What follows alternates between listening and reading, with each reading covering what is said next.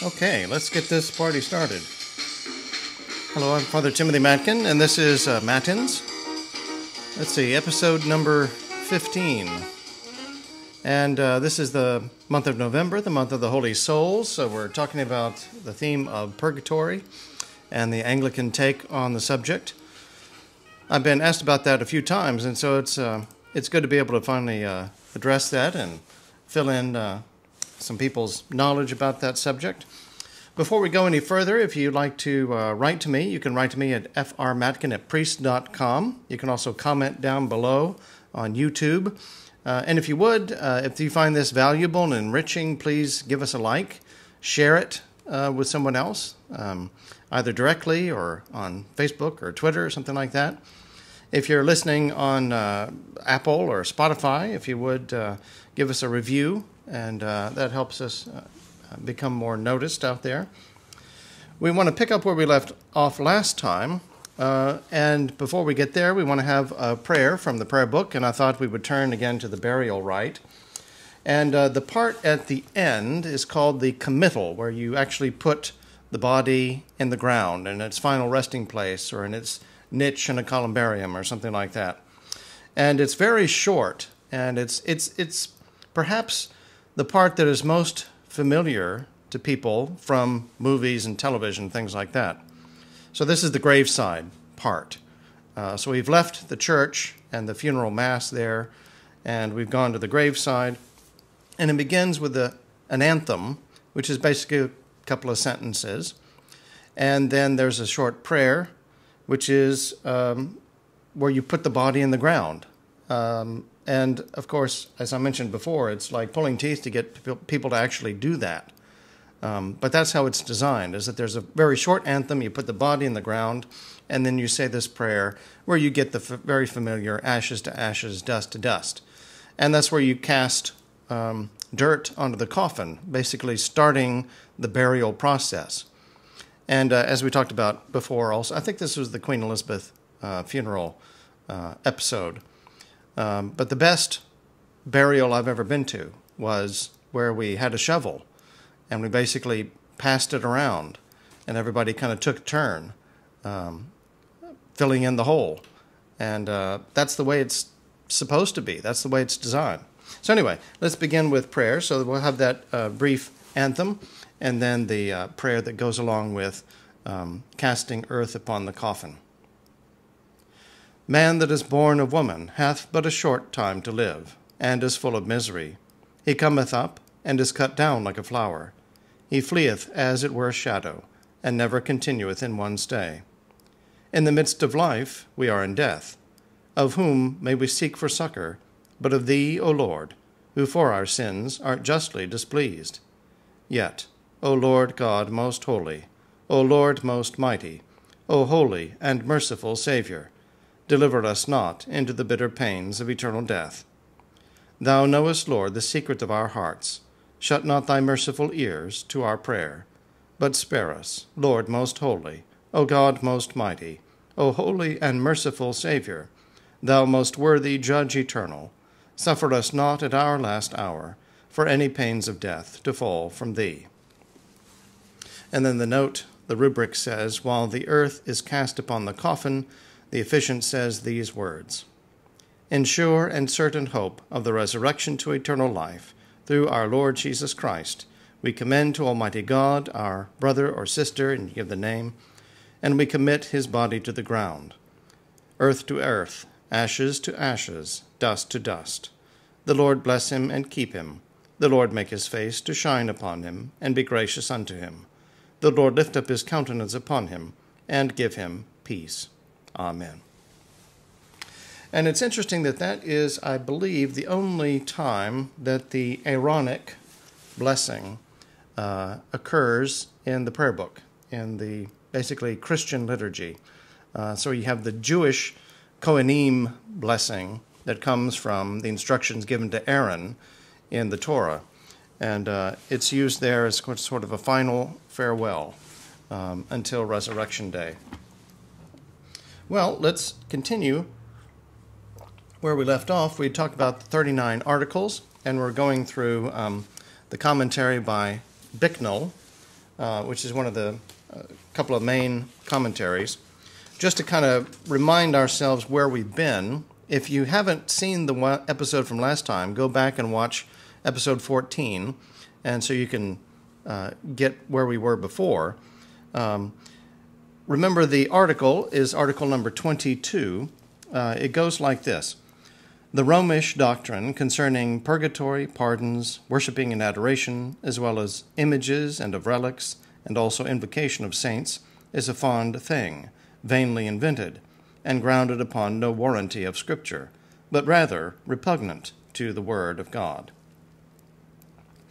A couple of things to keep in mind is that the articles, the original, is in Latin, and so that's a helpful guide in terms of interpreting the articles and commenting upon them. Let me see, what is... when it says repugnant to the Word of God, the Latin word is contradictit, or contradicit. I'm not sure how you say it. And so it kind of helps illuminate what exactly does that mean. So repugnant is perhaps more of a poetic description, whereas the Latin is just saying, well, what we're talking about here is it goes against the Scriptures. It contradicts something in them. That's why it's repugnant, because it doesn't fall in line with what is revealed in the Scriptures. If you recall the things we touched upon last time in his commentary, a few things to note. There is what we call an intermediate state between death and the general resurrection of everyone at the last day. And so sometimes we've applied the word purgatory to that. Anglicans generally shy away from using the word purgatory just to avoid misconceptions and misimpressions and things like that. So we're not against the doctrine of purgatory. We're against the Romish corruption of the doctrine of purgatory. So that's why we tend to avoid that word. But what we do firmly uphold is that there is an intermediate state between now and then. And logic would dictate that there is some growth and development during that state, just as there was in the state of life, that continues on. So that's some of the things that he points out in commenting upon that. He also reviewed a little bit that prayer for the dead is very ancient, goes back to even pre-Christian days, to our Jewish heritage. That prayer for the dead doesn't necessitate belief in everything that comes later with the more speculative questions and answers that we get in the later Middle Ages. And that's basically what we'll pick up here. We'll back up just a little bit. In my copy, this is page 281. In different copies, in the online copy that's linked in the show notes, it's a little different. It's a different page. So if you're following along in the text, you just have to go look for it. But we begin with backing up to the mention of Augustine, and basically the going beyond what Scripture has to say about it. So he says, the great name of Augustine was sufficient to win general acceptance for his teaching in the West. But it remains still an opinion, his opinion about purgatory, about a purifying fire, and his ideas about perhaps punishments that are yet to be satisfied in this life being satisfied in the next. Sort of like, if you don't do your classwork, you got to take it home and do it as homework. That kind of approach to this question. So it remained an opinion. Not until the close of the 6th century do we find this doctrine of purgatory endowed with any semblance of authority. So Augustine's the 4th century. In his dialogues, Gregory the Great, the question is raised, are we to believe in a purgatorial fire after death? So notice how the question is posed, not do we believe in a purgatory, by that time it's just a common accepted understanding, but rather what is purgatory like? Are we to believe in a purgatorial fire after death? Clearly, it was a legitimate subject for discussion.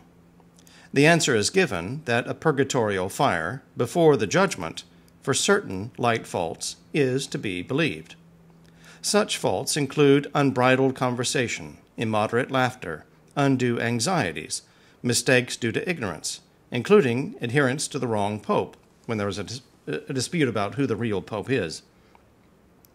Gregory's teaching makes use of certain stock texts, such as 1 Corinthians 3:15 and Matthew 12:32, but its real support is the series of thrilling ghost stories, which form a large part of the dialogues.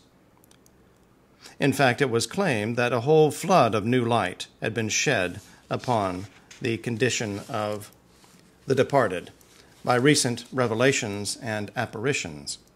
We need to remember that the medieval doctrine of purgatory rested for the most part upon the visions narrated by Gregory, reinforced by fuller and later evidence of the same precarious nature. In plain English, an uncritical age was unable to distinguish between nightmares and revelations, that is, between biblical and extra-biblical data. And so when we get to Pope Gregory the Great, and we love Gregory the Great, he's a saint, a wonderful saint. He's the one who sent the mission of Augustine to Canterbury, so he plays a big, important part in Anglican history. But here we see crossing a kind of threshold, going beyond what mere scripture warrants and getting into speculation.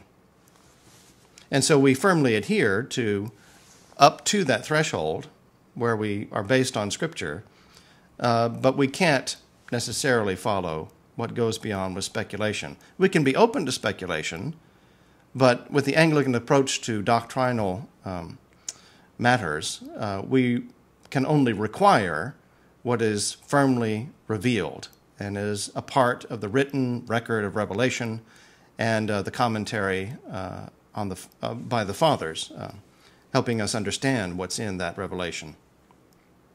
So Bicknell continues, the conception of purgatory as a place of fiery torment from which a few of even the holiest Christians could hope to be exempt came to be the dominant feature of medieval Christianity.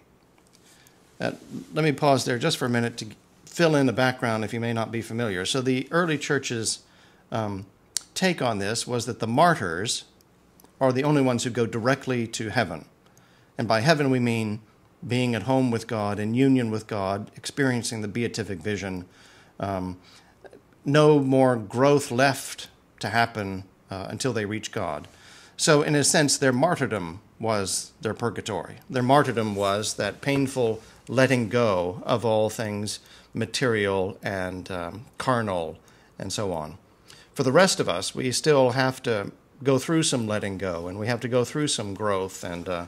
But in their martyrdom, they demonstrated that they loved God even more than their own selves. The rest of us who are saved have to go through some kind of purgation. And then some mistakenly kind of had the speculation that purgatory is like a hell that you can work yourself out of, get out of by good behavior. The reality is different from that. Only the saved go to purgatory, and it is by nature and definition limited. It can't be eternal. It's a process, whereas hell is fundamentally different in that it's a destination. It is ultimately being shut out from God's presence. So, with that in mind, let's continue. As set forth by the schoolmen, purgatory, had become further corrupted by the new and terrible notion that punishment was satisfaction for sins. In order to place the current system on a rational basis, the distinction was elaborated between the guilt, the culpa, and the punishment, pena, incurred by sin. Guilt, it was held, was forgiven in absolution. But the punishment, or we might say the consequences, had still to be borne, the punishment that had to be borne still remained. So it makes logical sense, Think of it in human relationships. You can go to somebody, say, I'm sorry, they forgive you, but there's still the consequences of your actions, the practical results that you have to deal with, whether it's, being impoverished or losing your job or, whatever. In practice, men came to think little of the guilt, because the guilt was all taken care of by Christ's forgiveness. That was forgiven through the merits of the cross of Christ, and the slightest compunction, a tear or a prayer to the Virgin, were sufficient to procure the divine forgiveness through the Church's absolution. Then the sinner was safe from the eternal pains of hell. But purgatory was more serious, because purgatory is what you were facing. The full measure of punishment had to be worked off, if not in this world, then in the next. God was bound to exact up to the last farthing. That's a reference to Jesus' comment in Matthew. God was bound to exact up to the last farthing the retribution due to sin. Accordingly, the chief aim in life came to be to make provision against the torments of purgatory. These could be reduced in advance by the performance of pilgrimages and other good works, and by the purchase of pardons. Pardon is the English translation of indulgence. An indulgence is a commutation of an ecclesiastical sentence, at least in the original. It kind of gets altered and corrupted and morphed into something a little different when you bring it together with the afterlife. Even after death, the release of the soul could be hastened by prayers and masses and the acquisition of pardons to be placed to the account of the departed. The whole matter was placed on a quantitative basis. The disciplinary aspect of purgatorial suffering had retreated to the secondary position. So as time goes on, it becomes more and more kind of technical, mathematic, judicial, about working off your sufferings before you get there, or helping someone else work off their sufferings once they've arrived. And the old view of indulgences as reducing ecclesiastical sentences gets sort of applied to purgatory, where you think, well, this indulgence will work off, 365 days, which is how it was reckoned in terms of reducing, commuting ecclesiastical sentences, where you're kicked out of church for 5 years. Well, you've done this good behavior. Okay, you can come in a year early, something like that. Hence, the growth of solitary masses and the springing up of the chantry system. So those are basically continuous requiems. Indeed, the chief value of the Mass came to be regarded as an insurance against the pains of purgatory. The clergy became purveyors of salvation at a fixed tariff. The laity proved themselves eager customers. The doctrine was officially formulated for the first time by a council in 1439 by the Council of Florence. We have traveled far, I will not say from Scripture, but from Augustine and Gregory. We cannot wonder that the bitterest attacks of the Reformers were directed against purgatory and everything connected with it, even the Mass itself. So it's not surprising that this ends up being one of the most corrupt parts of the corruption of the Middle Ages, and in some places it's more than others. So in England it's not nearly as bad as in Germany, for example. This whole idea of raising money by selling indulgences and all that kind of stuff, which is not allowed under canon law. And that was one of the first reforms that was taken care of, is that we're not doing that. That doesn't work that way. Anytime you buy or sell an indulgence, basically you've squandered your money. It doesn't do you any good. All right, let's see. We cannot wonder that the bitterest attacks of the Reformers were directed against purgatory and everything connected with it, even the Mass itself. Purgatory seems to have been invented to fill the coffers of the Church. The language of our article is amply justified. Such doctrine was not only grounded upon no warrant of Scripture, but repugnant to the Word of God. And remember, the Latin contradicted the Word of God. Christianity had been degraded into a religion of fear, darker even than the terrors of pagan superstition. The Council of Trent fully admitted the evils So Trent, the reforming council, recognized the corruptions and the problems. It forbade the discussion of the more difficult and subtle questions in popular discourses. So it recognized that the talk out there amongst the laity, the peasantry, and so on, got very speculative and very superstitious. And it says, let's not go there. Let's not even address those things. That's all just speculation. There is no scriptural, traditional answer to all of these questions. Trent commanded the bishops to prohibit as scandals and stumbling blocks to the faithful those things which tend to a certain kind of curiosity or superstition, or which savor of filthy lucre. And all of those are quotes from Trent. But, on the other hand, Trent lacked the discernment or the courage to condemn the real root of the evil. It at least left open the view that the state of the faithful departed is chiefly one of suffering. It declared that there is a purgatory, that there is a purgatory, and that the souls there detained are relieved by the suffrages of the faithful, but chiefly by the acceptable sacrifice of the altar. That is at present the official teaching of the Roman Church. But the catechism put forth by the council goes further and speaks of a purgatorial fire, in which the souls are tormented, crucitate, if I'm saying that right. And popular Roman teaching, approved by the highest authorities, is still further removed from the cautious assertion of Trent. No doubt the Roman doctrine may be presented in a most refined and spiritual way. So Bicknell is saying, well, look, if we just look at Trent, it's very moderate. It's basically pretty much acceptable to us. It's very restrained. But still, there's a lot of pressing beyond that with further speculation that becomes popular in wider Roman Catholic theology and discussion about the subject. So, no doubt the Roman doctrine may be presented in a most refined and spiritual way, but we may fairly complain that no attempt is made to control extravagant and superstitious ideas. There is a wide gulf between the theological minimum defended by Roman apologists and the lucrative exaggerations of popular teaching. And of course, a lot of that has been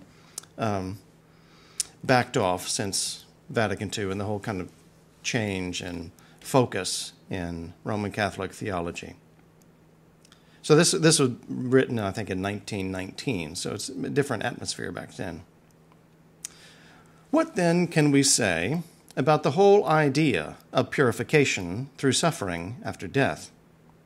He's coming to his conclusion section in dealing with purgatory and the articles of religion. What then can we say about the whole idea of purification through suffering after death? In other words, what can we say about that more kind of speculative part of the discussion? It is more than doubtful if the often quoted passage in 1 Corinthians 3, 10 through 15, and this is Paul talking about Judgment Day, and the judgment comes with fire, and every man in his life is piling up a pile of his works, good works and bad works and everything else in between. And the good works are jewels and gold and things like that, things that endure the fire. And the rest of it is just wood, hay, straw, things that burn up on Judgment Day. And what you have left is just the good works. Everything else is burned away. And you'll be saved, but you'll be saved by going through that fire. So it's more than doubtful if the often quoted passage in 1 Corinthians 3, 10 through 15 has any real bearing on the subject of purification through suffering. St. Paul is referring to Christian teachers. Their work will be tested at the day of judgment. Only that which is built upon the finest materials will be able to endure the test. All unworthy work will be destroyed, but the teacher himself, though he suffers the loss of his reward, will escape as through fire, a proverbial expression like a brand plucked from the burning. There is no reference to the time between death and judgment, and no mention of purification of character. so too. So the fire that he mentions is just a judgment, an evaluation. It doesn't really talk about growth, maturity, getting better. It's more describing a moment in time. So too, texts like Matthew 5:26, where Jesus says, "You won't get out of the prison until you pay the last penny or farthing," or Matthew 18:34, "till he should pay all that was due," seem to picture rather an endless term of punishment. An infinite time is not sufficient in which to pay off an infinite debt. Nor again can we argue dogmatically that if a sin, quote, "shall not be forgiven in this world, or that which is to come," Matthew 12:32, therefore some sins must be forgiven in the next world. The emphasis is laid rather on the incurable nature of the particular sin. That is, that we can't take care of it. It's only going to be solved by God's grace.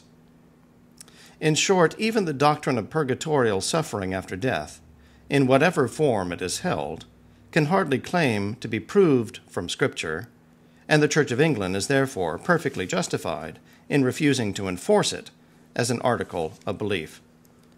So here, pay very close attention to his words. He's saying that this is a matter of speculation.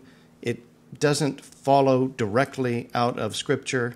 It can't be proved from Scripture. Thus, we can't require it for belief. We don't forbid it, but we can't require it. All we can require is that which is a part of revelation from God. So let me read that line again. In short, even the doctrine of purgatorial suffering after death, not the doctrine of purgatory, the intermediate state, but the doctrine of purgatorial suffering after death, in whatever form it is held, can hardly claim to be proved from Scripture, and the Church of England is therefore perfectly justified in refusing to enforce it as an article of belief.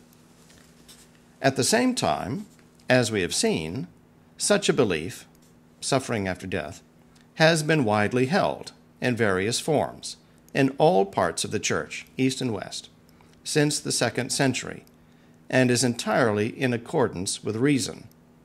So, Bicknell is pointing out we can't require this belief, but on the other hand, it's totally reasonable. It's held far and wide. It goes back to the earliest days. The language of Scripture bids us view the state of the faithful departed as primarily one of rest and refreshment. So that's what we mainly get from the Bible. But when we consider the moral imperfection of so many who die in the faith of Christ and the impossibility of seeing God without sanctification, without being made holy, that's Hebrews 12:14, it is almost impossible not to think that the life beyond the grave includes discipline through which the character is purified. Some form of purgatory is almost an intellectual necessity, and that's what C.S. Lewis was getting at. Such would indeed involve suffering, but it would be suffering voluntarily accepted. We must also place side by side with it the purifying power of joy and of thankfulness.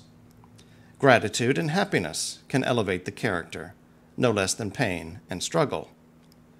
No doubt, in the abstract, God could make souls holy in a moment, and that would seem to be the case of those who are around at the second coming. And we dare not say what the very experience of death may be able to effect. So death itself makes sense. For some people would be like the experience of martyrdom, where the martyrs go straight to heaven because they have let go of all carnal attachments. We dare not say what the very experience of death may be able to effect, but such an act of immediate and irresistible moral change contradicts all that we perceive of God's methods. We must be content to admit that we know very little, but we can believe that the growth in holiness begun on earth will be continued and perfected hereafter.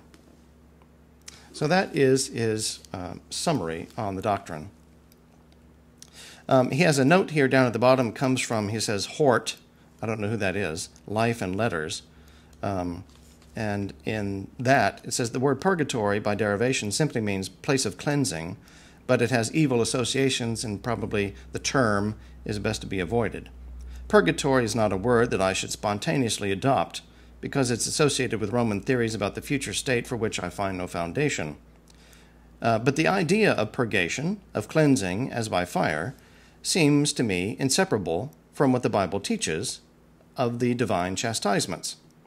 And though little is said directly respecting the future state, it seems to me incredible that the divine chastisements should in this respect change their character when this visible life is ended. So he brings in there as a note an illustration of this idea that it makes sense that the process of moral development, sanctification, maturity in Christ, and so on, continues after death into the afterlife during that intermediate state. Of course, in Tract 90, John Henry Newman comments on the articles of religion and their compatibility or incompatibility with the teachings of the Council of Trent. And he turns to Article 22 for a while and addresses the various elements in there. I'm not going to read the whole thing, and some of the quotes that he brings in are a bit dense. But just to look at some of his summary statements here. And you'll notice, I noticed, as I was reading things, studying to become an Episcopalian, be confirmed, that basically all of Newman's points, even though it's kind of like he lost the battle, he won the war. So the reaction to Tract 90 was very intense and negative, and that was part of what kind of pushed him toward becoming a Roman Catholic. But all of his arguments basically end up being accepted and become part of the common apologetic. So every single book I read that touched on these subjects brings up acceptingly the points that Newman makes. Like here, he points out that, look, it's not the doctrine of purgatory that's condemned, it's the Romish doctrine of purgatory. It's not the sacrifice of the Mass that's condemned, it's the sacrifices of Masses, this multiplication tendency and speculation in theology and so on. So, what Newman says here, now the first remark that occurs on perusing this article is that the doctrine objected to is the Romish doctrine. For instance, no one would suppose that the Calvinist doctrine concerning purgatory, pardons, image worship is spoken against. Not every doctrine on these matters is a fond thing, but the Romish doctrine. Accordingly, the primitive doctrine is not condemned in it, unless indeed the primitive doctrine be the Romish, which must not be supposed. Now there was a primitive doctrine on all these points.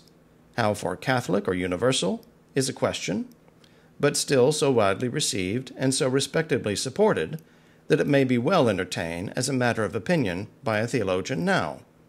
This, then, whatever be its merits, is not condemned by this article. This is clear without proof on the face of the matter as regards pardons.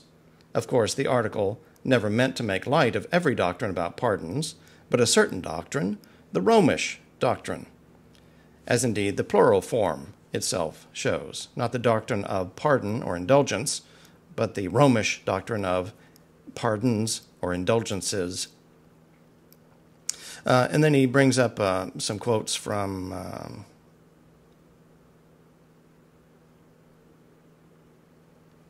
the homily on idolatry, the peril of idolatry. In these passages, the writer does not positively commit himself to the miracles at Epiphanius' tomb or the discovery of the true cross, but he evidently wishes the hearer to think he believes in both. This he would not do if he thought all honor paid to relics is wrong. If then, in the judgment of the homilies, not all doctrine concerning the veneration of relics, that's another part of that article, is condemned in the article before us, but a certain toleration of them is compatible with its wording. Neither is all doctrine concerning purgatory, pardons, images, and saints condemned by the article, but only the Romish. And further, by the Romish doctrine is not meant the Tridentine that is, the statements, the canons, the decrees of the Council of Trent. Because this article was drawn up before the decree of the Council of Trent. What is supposed is the received doctrine of the day. That is what the people popularly believed.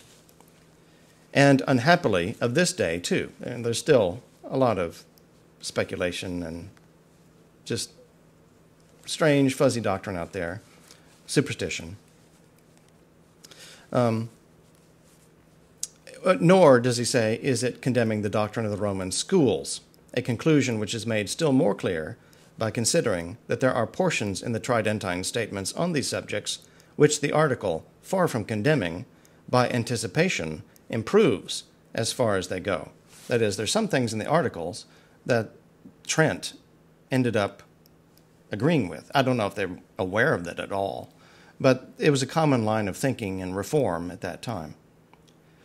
Newman says, for instance, the decree of Trent enjoins concerning purgatory thus, among the uneducated and vulgar, let difficult and subtle questions, which make not for edification, and seldom contribute aught toward piety, be kept back from popular discourses, neither let them suffer the public mention and treatment of uncertain points, or such as look like falsehood.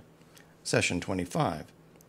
Again, about images, due honor and veneration is paid unto them, not that we believe that any divinity or virtue is in them, for which they should be worshipped, or that we should ask anything of them, or trust should be reposed in images, as formerly was done by the Gentiles, the pagans, which used to place their hope on idols. If then the doctrine condemned in this article concerning purgatory, pardons, images, relics, and saints be not the primitive doctrine, nor the Catholic doctrine, nor the Tridentine statement, but the Romish Doctrina Romentium, let us consider what in matter of fact that is. And then he goes on to elaborate upon basically the corruptions of the primitive doctrine, and it's the corruptions that are condemned. Well, we'll have to leave it there. Thank you so much for joining us. We'll pick up next time talking a little bit further, and I think next time we'll go into Francis Hall's analysis of this whole thing. And appreciate you so much. Thank you for joining us. Tune in again. Please like and share. And if you want to write to me, you can write to me at frmatkin@priest.com. God bless.